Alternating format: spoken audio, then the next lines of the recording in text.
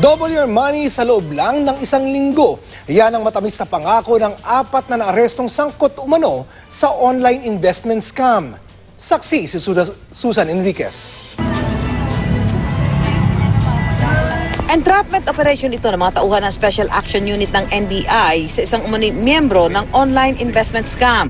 Habang binibilang ng babaeng target ang marked money na ginamit sa operasyon, lumapit na ang mga tauhan ng Special Action Unit ng NBI.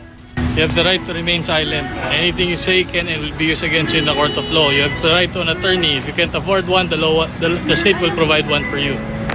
Naintindihan mo ba yan? Arestado ka for estafa.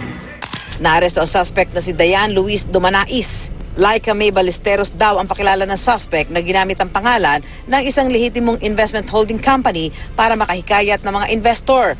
Ang modus daw ng suspect at kanyang mga kasamahan mahikayat ng mabibiktima sa social media at papangakuan na madodoble ang perang i-invest sa loob lang ng isang linggo. Ang modus nito, ma'am, mag-invest ka unlimited kung how much gusto mo. Walang limit, ha.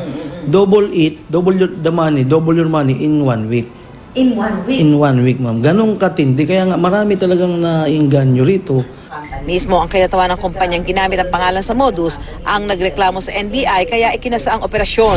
This group used a legitimate enterprise or business company and na may magandang reputation para makatar ng investor.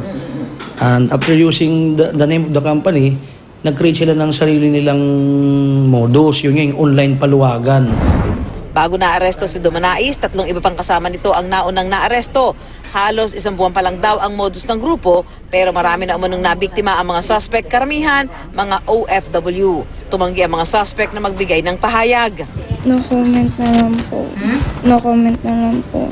Bukod sa estafa, may ibang reklamo pang isasampa laban sa mga suspect. Ako, si Susan Enriquez, ang inyong saksi.